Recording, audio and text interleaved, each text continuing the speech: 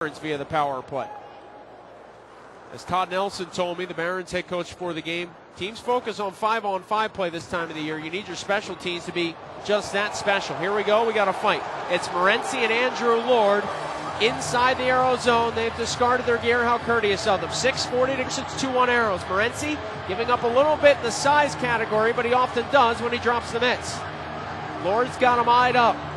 Now they come out the center, still dancing around. Lord faked the right jab. Morency came with a right pump fake. Crowd wants him to get in and get engaged.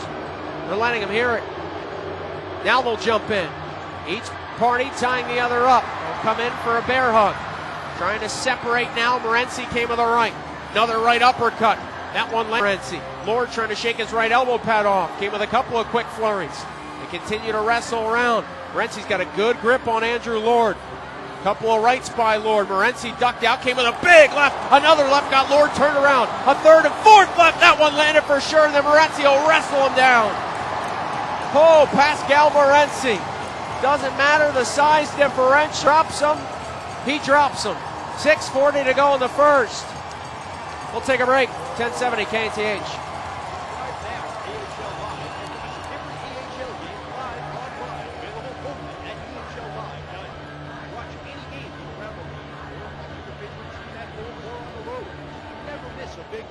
For the Houston Arrows, really stuck at 1070 KTH.